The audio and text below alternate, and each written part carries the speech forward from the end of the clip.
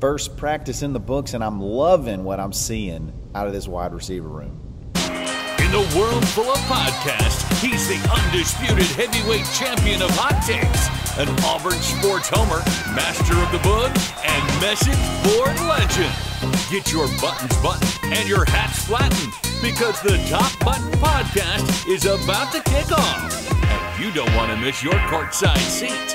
Now, here's your host, Charlie 5. Yes, sir, we're back. It's another episode of the Top Button Podcast. I'm your host, Charlie 5, and we are ready to get after it, break down this first day of practice, first day of fall camp, and have some fun at the same time. Happy Friday, recording live again from Orange Beach, Alabama, headed back to Lee County in just a little bit, but we got to talk about practice. We got to break it down, and before we do that, we got to give a shout out to our boy Ford Stokes with Active Wealth Management. Look, he's ready to serve the Auburn family, ready to help Auburn alumni with a free portfolio analysis. Just why not? Just make sure. Why not make sure that what you're doing is going to get you to where you want to be? So check him out at retirementresults.com/plan and let Ford help you at least check over everything and just make sure you're headed in the right direction. So give him a shout, tell him War Eagle, tell him I sent you, and make a friend at the same time. So great guy, Ford Stokes, ready to help the Auburn family. All right, guys, the first practice is in the books.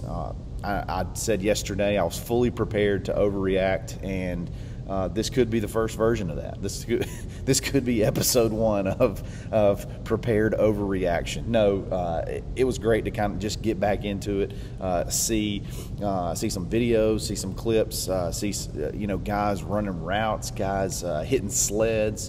All kind of stuff, because football is just right around the corner. Even had some football last night. You have your first day of practice, and you get the Hall of Fame game last night. I mean, it's football season. There's no week from now until like February where you're not going to have some form of football. But the Auburn Tigers kicked their camp off, and there's a million directions you could go. But I think the big story, at least early, is the wide receiver room in general.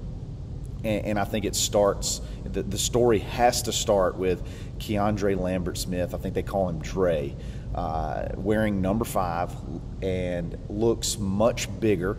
I think he looks much faster, and he still looks as smooth as he did at Penn State. Now, one thing that I think it seems to be like a common theme between all the different reports, you heard Zach talk about it, I think Justin Hokanson mentioned it, it's something that I think is very, very telling as far as the urgency and also as far as, I guess, what the coaches see in this kid as far as the impact that he can make right now. I've followed a lot of Auburn practices, and I've never seen something quite like this. But basically, there's a coach on Keandre Lambert, on Dre. I'm just going to call him Dre because it's easier to say every single time. So if I say Dre, I'm talking about Keandre Lambert Smith. There's a coach on Dre every single rep, every single play, every single station, making sure he's getting it down, making sure that he understands what's going on, because early on, this kid's going to be able to make an impact. So you got to make sure that he is. You got to make sure from the physical parts there. You got to make sure from the schematic part, the X's and O's part, the understanding of the way you want to run the offense part. You got to make sure you can marry that part up, because the kid is physically ready right now. I was kind of shocked. I don't know if it's the Penn State uniform. I feel like it's just that uniform for whatever reason. I don't know if it's the big white helmet. I don't know what it is, but like, I expected this kid to be much smaller. I mean, I'm thinking, when you see film of him, he looks like he may be 180 pounds. And he comes to Auburn, and I guess he could have just been putting in a lot of work in the weight room to for those type gains and things like that. But he looks like a big physical outside receiver. And again, it could just be maybe he was always that way, and it could just be the optical illusion of that, like I said, that Penn State uniform. But he looks like a big physical guy. I'm not really expecting much of a. I know he has some finesse game to him, but I think this kid could be one of those Hugh Freeze type wide receivers that's big, physical on the outside, and I can be finesse, but I can just go ahead and moss you and beat you one-on-one if I have to. You want to get in a one-on-one situation to me, and I'll embarrass you. I'm long, I'm physical, I'm fast. That's the way I'm viewing this kid based off of one practice. A couple of other things that popped out. They're moving him all over the field. He had a lot of plays where he was lined up in the slot. He had obviously a lot of plays also where he's running on the outside. But to be able the flexibility to move him inside, motion him inside, get him a mismatch. He just seems like they're ready to feature him. It seems like they're ready to feature him, and they're already working on ways to manufacture, I guess, getting him the ball, because he is going to be I think he's going to be a factor. I think he's going to be a factor in the SEC. I'm not really worried anymore about this quote unquote transition from the Big Ten to the SEC. I think this kid's ready. Also, another thing that people talked about, which is very exciting, and it's going to kind of shift gears into the next conversation, but there was so many times where people caught him working and helping some of the younger guys like Perry Thompson. So he mentioned that in some of his interviews coming to Auburn. Hey, I want to be a part of something special, but I also want to help mentor the next group of guys. I want to be a leader in a room. And early on, it seems like he wasn't just giving you statements, like blank statements, like they mean something. He meant it, and he seems to be doing that right away, which is going to be big because if you can fast track the child that I just mentioned, if we can help this child, Perry Thompson, get up to speed, holy cow, look out, because the pictures coming out, the videos coming about, physically, we don't have anybody on the roster. I can't remember a wide receiver that we've had recently that looks and moves like Perry Thompson, and that is also counting Cam Coleman. Every bit of the 6'3", 220 stuff that we heard, he's every bit of it. He's physically, whatever he's been doing, he's been getting ready to play quickly and play right away. And that's exciting to see, because this kid is going to be NFL size for 3+ years. Maybe not 3 years. If he's good, it's going to just be 3 years. But he's going to be NFL ready from a body perspective day one. So they're going to do all they can. To me, I talked about it yesterday. You got the trifecta of Dre, Robert Lewis, and Cam Coleman that are going to be your guys. And they even talked about that yesterday. They got the vast majority of the first team reps. But if you can fast track this kid, if you can fast track Perry Thompson to be a weapon as well, man, just think with me for a second. Just think with me for a second the size that could be on the field at the same time, especially at receiver or tight end. I mean, you could have Cam Coleman, 6'3", 195 on the outside.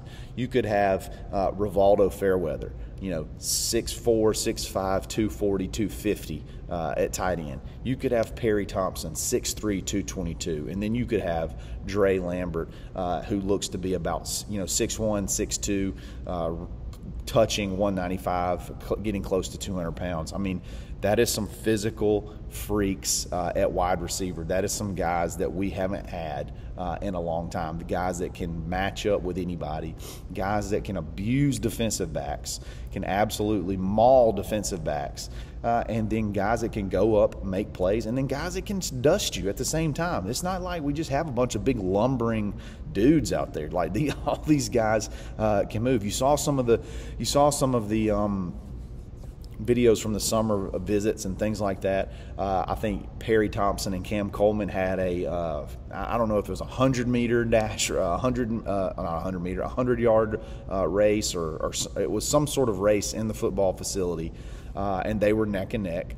And then you've seen some camp footage of Cam Coleman foot racing Ryan Williams, who's one of the fastest players in that class last year, who went to Alabama, and be neck and neck with him. So, like, it's not just like you have a bunch of big, tall, big guys that run 4.6s and, they're slow. It's like all these dudes are big and all these guys can move. It's kind of crazy. It's kind of crazy to think of the possibilities you can have with this receiving core.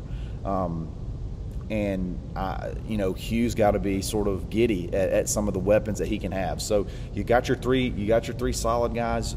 You got Dre sort of taking over as a leader, like he said he would, looking smooth in all the routes and things like that he runs, and also he's getting that one-on-one, making sure we got to make sure he's ready to go, because this guy is legit. And then you see him sort of passing that along to a guy like Perry Thompson, some of these other younger guys.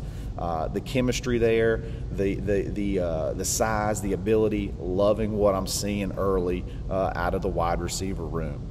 Before they practiced, I'm going to shift gears a little bit. Before they practiced, Hugh did a press conference, I think from like 30 minutes or so right before they went out on the field, and got asked a bunch of questions, a lot of your standard stuff. But one answer that he talked about that jumped out to me, and I think sort of speaks volumes about his mindset for this season.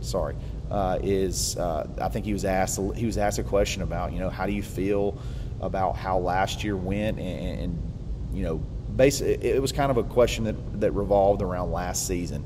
And he basically just said, look, I don't like talking about last year. I don't want to talk about it anymore. We're moving forward. We got this year, and we're moving forward. And I know some people, if you just look at that on the surface, you're like, oh, that seems kind of petty, or that seems kind of whatever. But when you listen to Hugh Freeze talk, Hugh Freeze has been pretty open about everything. He's been pretty candid about pretty much any question he's ever been asked. Sometimes he's been honest to a fault, but to basically shut down, hey, look, we're moving on. I'm pissed off, basically. I don't even like to think about what happened last year, because we're about to do some things and we're about to move forward now, and I don't even want to think about it, because some things happened last year that maybe, I feel like I let myself down, let everybody down. I'm mad about it, and I want to move forward. I like that. I like that fire. I like that motivation. The sense of urgency. I think that puts a sense of urgency on this season. Hey, I'm not talking about that. We're right now. We got to get this going right now, because, yeah, it wasn't great last year, and I know that there's going to have to be a big jump this year to be able to continue to instill that confidence that we're moving in the right direction. I kind of like that answer. I mean, it was a non-answer, but I kind of liked it. I kind of like that. I kind of like that it still bothers him. I kind of like that it still rubs him the wrong way, because you know what that means. If you're still thinking about it, you're trying to find ways to make yourself not think about it. And how do you do that? Is you go out and you kick some, this year. You go out and you get your guys ready to light up scoreboards this year, instead of continuing to sort of let that. I don't want to say continue. Clearly it is still festering a little bit, and the only way you can get that feeling out is to get this team ready and go out and bust some heads when toe meets leather here in just a couple of weeks. So one of the few times when a non-answer is actually speaks louder than an actual answer. So I actually really liked that early in the press conference talk with Hugh Freeze before they went to practice. So a lot of talk about practice. You're going to have multiple breakdowns day after day as fall camp continues to progress. But I think early word, the early storyline is the wide receivers. I think it's the most important storyline, honestly, because everything else seems sort of in order. And I think the early storylines has got to be the wide receivers. And so far, after practice one, you feel pretty good about the direction. You feel pretty good about the clay that you have, and now you just got to get it molded into the right, get it molded and moving in the right direction. So I want to shift gears really quick. We talked about fall camp. Got to get back on this recruiting train. Been a little bit quiet. I think some of that's by design. Let that weekend sort of marinate. Let last weekend on into Monday marinate. Let the headlines continue to be Auburn, and then let it drag a little bit, and then I think we're going to be jumping right back into the headlines tomorrow. You have Jared Smith. He's a 5-star defensive end, on a 5-star edge on 247. I think on the composite, and then the industry average, he's a really high 4-star, top 100 guy on 3 and 247. Announces tomorrow. On 3's doing a big commitment day tomorrow, and he's going to be a part of it. I think that's really good publicity for Auburn. And then obviously if he picks Auburn, which everything's sort of leaning in that direction, Auburn just continues to build and continues to rise up the recruiting rankings. I put out on Twitter that I believed over the next couple of weeks Auburn could have their highest ranked class ever. And when I say ever, you got to take that into context of since we've been able to rank classes, since we've been able to have a numerical, some type of way to rank classes. And I think there's a really good possibility that with some of the names that have been talked about, you got Tyler Lockhart out there that's got predictions. You got Jared Smith. You've been hearing a lot of smoke lately about Deuce Knight. I mean, if you were to be able to flip Deuce Knight, I mean, you had 3 or 4 of those type guys, and Auburn's going to have the highest rated class that they've ever had, and it's going to be in August, which is pretty freaking phenomenal. And then you're still going to be in the mix for you're still going to be in the mix for the big guys like Naeem Alford and Andrew Babalola. So tomorrow's going to be a fun day. Tomorrow's going to be a big day to maybe start some momentum rolling over the next couple of weeks. So and Jared Smith's not just somebody. Not somebody just to turn your nose up at, or not somebody just to shake us, whatever. The dude can play, and he's got the bones, he's got the frame to be able to be an elite SEC defender. He's going to be playing his first full season at Thompson this year. I think he transferred from Spain Park to Thompson, maybe somewhere either in the middle or towards the end of the year last year. And he's going to be primed and ready to go. And I know that he's going to be chomping at the bit to kind of get after it. I mean, it could be your third Thompson kid of this recruiting class, your 4th Thompson kid in 2 years. Oh man, we're in uncharted territory. We're in uncharted territory here, where Auburn's been able to Hugh Freeze has been able to kind of go into historically not Auburn-friendly high schools and start to, win them over. And this could solidify that pipeline moving forward. You get 4 guys in 3 classes. I mean, the familiarity then, if you have a kid in next year's class, hey, I got 3 dudes I played football with that I could go 4 guys I could go hang out with, 4 guys that I can connect with at the next level. It just makes it easier to want to go to Auburn. And they're going to be coming back, and they're going to be in all their Auburn gear and stuff like that. So it's just big. It's just big to have to be able to finally get some inroads in some of these big time schools that you've been shut out from for so long. But that's one to watch for. Let's watch for that one. Again, I think Tyler Lockhart could maybe be any day now. So that could be another one that could pop and get Auburn back where they need to be. And I'll break down a little bit more of the specifics of what I mean by the highest rated class that we could ever have once we get there. Once we get there, which I believe we will pretty quickly. I'll kind of break it down and show you what I mean. So, guys, I really appreciate it. Another great week. We got football practice. We got football camp kicking off, and we're getting at it. It's going to be going every single day almost, maybe a few days off, but for the next several weeks. So I really appreciate you listening. If you like this video, like it. If you like this channel, subscribe. Follow me on Twitter, _Charlie_5, and we're going to get back after it on Monday. And if some news pops over the weekend, we could go live. We could do some impromptu stuff, so just pay attention. Keep your head on a swivel. Make sure you got that alert bell